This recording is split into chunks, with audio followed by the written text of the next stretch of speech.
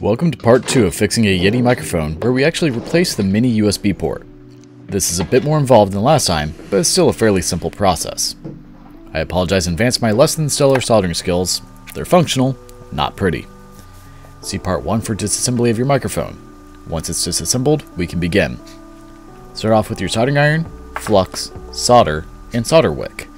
We will need to desolder the 7 solder joints for the USB port, which are circled at the top left of the screen. To use your solder wick, simply place the end of the wick over the solder you want to remove, and then place your heated solder tip over it. Now, I will be speeding up this footage a good bit, as it's amazingly difficult to do this on camera and not be in the way, so it took me a bit longer than it really should have. Once you have the majority of the solder removed from the USB port pins, you can start to remove the USB port. If you have a good quality solder wick, unlike mine, or a solder sucker, this will be easier than you see me doing here. If you didn't do so, like me, use tweezers or pliers to apply pressure on the USB port to be pulling it out as you heat up the remaining solder. If your USB port breaks and falls apart like mine did, you may have to remove the connecting pins one at a time. It's annoying, but easy. Once the port is removed, take the extra time to go ahead and remove all excess solder. If you cannot slide your wires through the holes, there's too much solder left in the joints, and you will not be able to get your USB port in.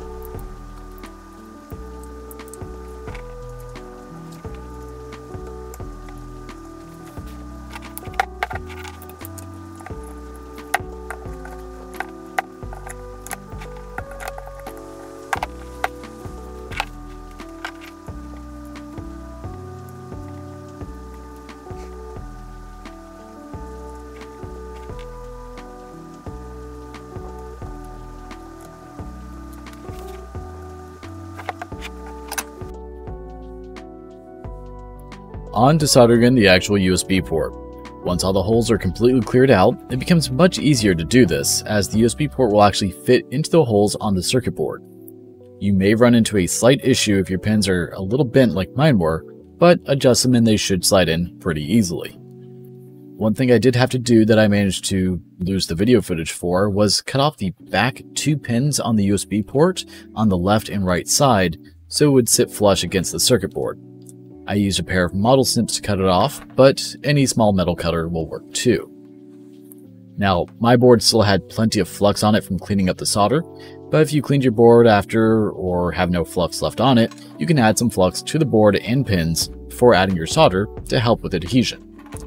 All you have to do is add a little solder to your iron and cover all of the pins and connect them to the board, and that's it.